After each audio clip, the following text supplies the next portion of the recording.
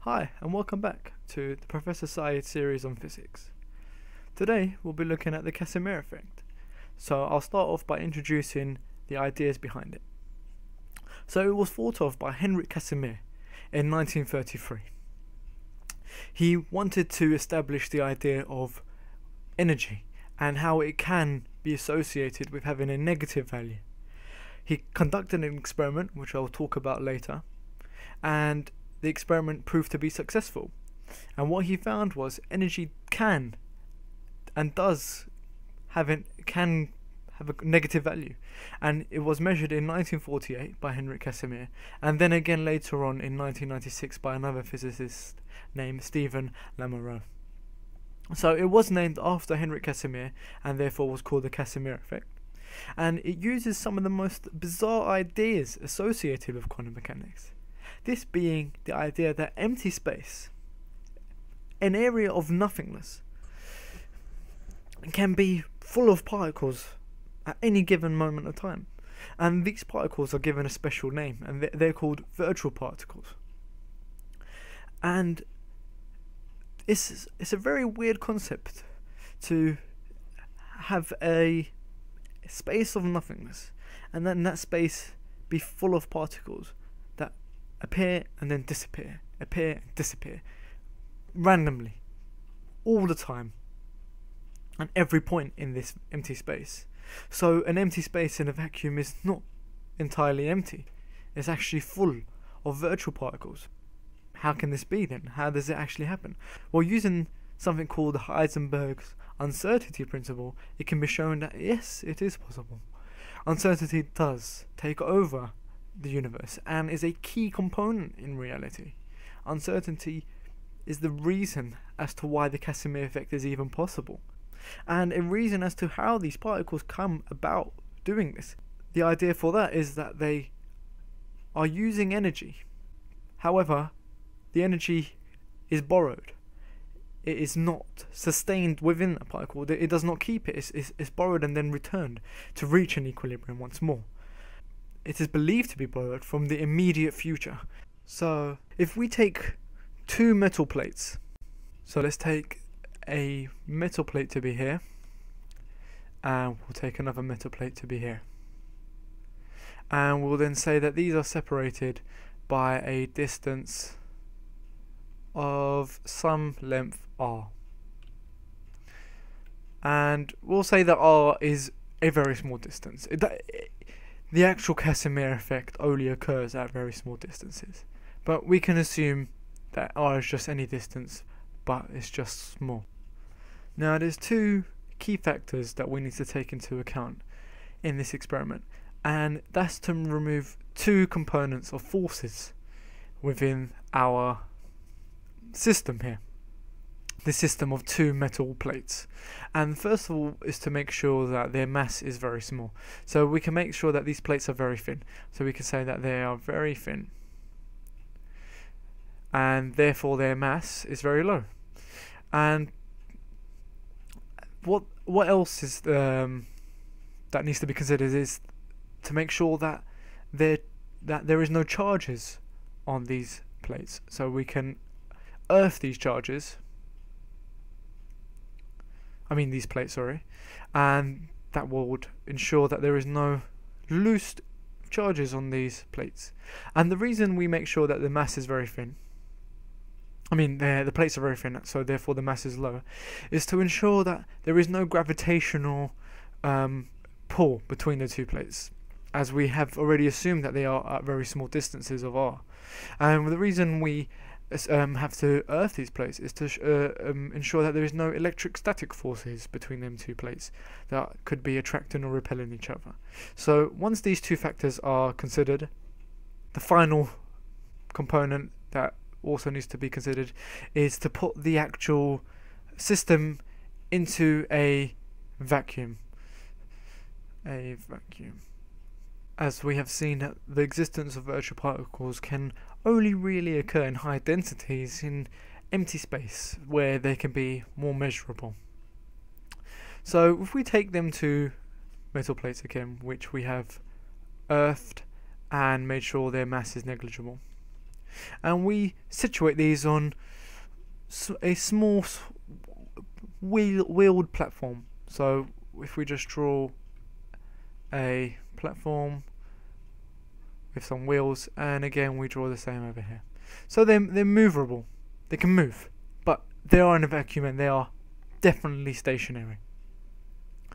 And we can just assume that all of this space around here is the vacuum chamber. No, there is it's a complete total vacuum. There is nothing else in this chamber. So what you find now is something very incredible. You find that these virtual particles that exist in this vacuum, let's say they are popping up everywhere, so just popping up all the time everywhere. And we also know that these particles have an associated wave to them. So if we say that's the particle, and we said, okay, what's the associated wave with this particle? Well, we can say, well, it has a wave of that, and then we draw another particle. So okay, what's the particle? Let's say this is a green particle here, and we say, what's the wave associated with the green particle? Well, it has a wave of this. Each one has a different wave, and the different possibilities of waves are an infinite amount of possibilities. And that's crazy to have that many different possibilities. But uncertainty does say that every possibility is accountable, and that's the same for virtual particles. Every possibility of a quantum mechanical wave for these particles exists. However, between these two plates here, only a certain amount of waves can fit within these two uncharged plates. And by this I mean half wavelengths can fit within these two plates. And if we say that n is the number of wavelengths, every half multiple is equal to a k amount of wavelengths. So within these two plates we can have a half wavelength, we can have a 2 half wavelength, which will become 2 over 2, which is 1. We can then have a 3 over 2 wavelengths. So every half multiple exists within these two plates, and that is all the way up to infinity. So you can have an infinite amount of half possible wavelengths within there. But then what about outside the two charged plates? Well, outside the two charged plates we have a larger space. Therefore, the possibility of the amount of wavelengths existing with here must be higher. You can have a higher wavelength. It doesn't need to be n over 2 no more. It can be any value higher than n over 2. Therefore, outside here we also have waves of quantum mechanical probability waves, all different, all with different wavelengths, all larger than between the two plates. And this is what's amazing. Let me bring it down here a bit. So the actual probability of waves between the two charged plates, so let's say these the probability of the two charged plates is here. So in between here we have all the probabilities here, and then outside, so all the space existing around the two charged plates are again quantum mechanical waves of probability, but a higher amount. But inside the two charged plates we've already established that there are an infinite amount of probabilities. So what can be greater than infinity? Another infinity. They're outside the two charged plates. There exists a higher infinity than what exists between the two charged plates. And you might say, well, how can an infinity be larger than another infinity? Well, the infinity, let's say, of the real number sequence, which goes up as 1, 2, 3, and so on. That's smaller than the infinity of the decimals, as every decimal has could have a new number within every single point of the decimal place. So let's say we have 1, 2, 3, 4, and so on. We can end up having 1, 3, 2, 4, and that starts a whole new sequence. So it's crazy to think how many infinities exist within this, let alone what exists within this. So the infinities are different. We have two different types of infinities, and the reason why the infinity between the two plates is smaller is something called the boundary conditions. The two plates cause a boundary that only allows certain wavelengths to exist within the two particles, and that's explained more in quantum mechanics, just using the ideas of waves, but we're not looking into that right now. So this is what the Casimir effect uses. It uses the idea of two different infinities, and then what happens is, as you have two different values of infinity, the infinity outside, we'll call it infinity L for large, and then we'll say the infinity in here is L for small. As that's a larger infinity, you have that acting across the two plates. It's as if you're pouring, let's say we had a bucket of water,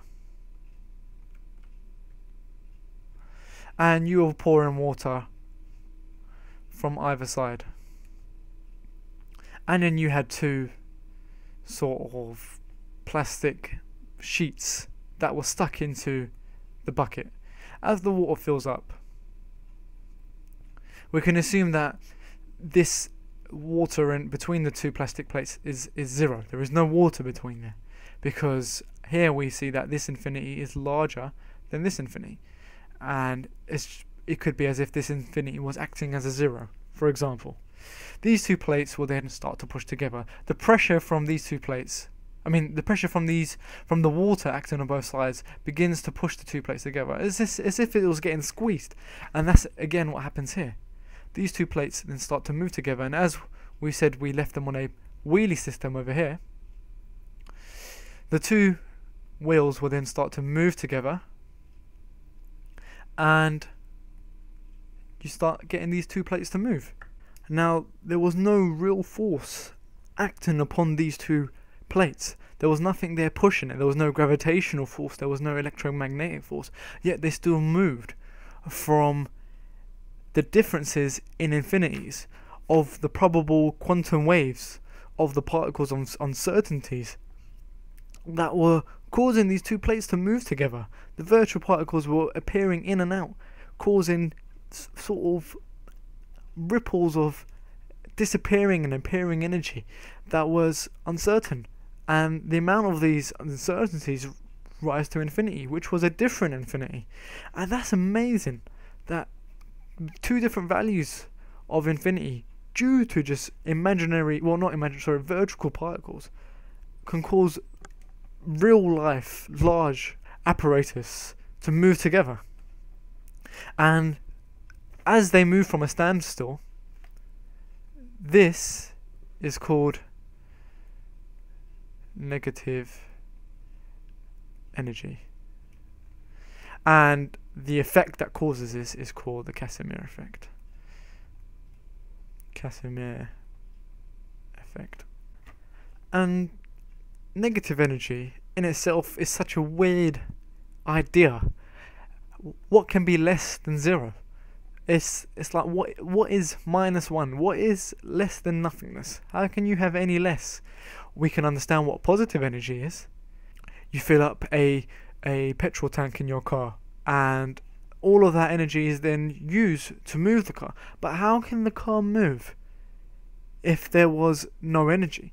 How can it move if it had less than zero energy? How can it move by itself on a flat? How can it move by itself on a flat surface, just on its own accord? How can it just go like that it's really weird to think that things can just move from a standstill, because we're so used to the idea that you have to push things or do things for things to actually move, or to transfer an energy. So the Casimir effect is such an abstract concept that it's also used for very abstract physics, and it's therefore it's used in the physics of negative matter, and something also very amazing, the physics of Einstein-Rosen bridges, which was also known as wormholes. And I shall be talking to you about that in my next episode. So I'd like to say thank you for watching. We've come to the end of our second episode. I hope you've enjoyed this video. Please like and subscribe the video, and I hope again to see you soon. In the meantime, you can check out these other 2 videos here again I've posted on different topics on physics. And thank you again for watching. Bye.